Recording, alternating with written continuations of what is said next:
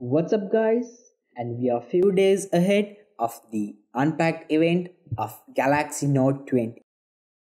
The event will take place on 5th August, which is a Wednesday, and Samsung expects to reveal its new lineup of Galaxy Note 20 devices along with its first foldable device.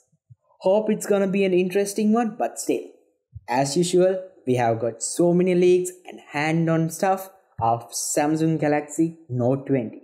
Let's go and see how the stuff is all about. This is Samsung's Russian side, and you can see a pre-render of Galaxy Note 20 Plus here.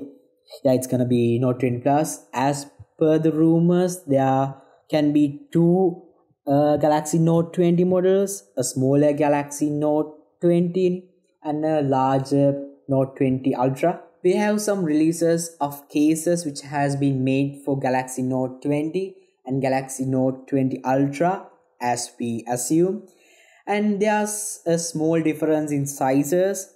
And the new flagship will supposedly feature a triple rear camera array including a periscope style lens. As we can see the camera bump in the case, and in the pre-renders we can see a triple rear camera array and a periscope style zoom.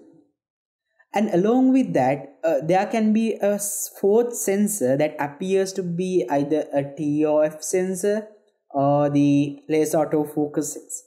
Going out of the camera, rumors say that it will feature Qualcomm Snapdragon 865 processor, and it may also come up with Snapdragon 865 Plus processor.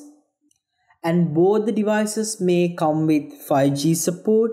In addition, we have 120Hz displays this time in Galaxy Note 20. As usual, Samsung brings the best displays for the users, and this time they have extended up to 120Hz from 60Hz. And as a key feature of Note 20, S Pen will also have some new cool features.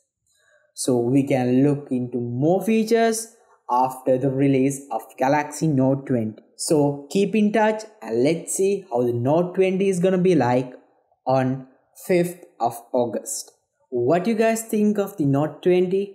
Comment in the comment section and have a nice time. See you soon.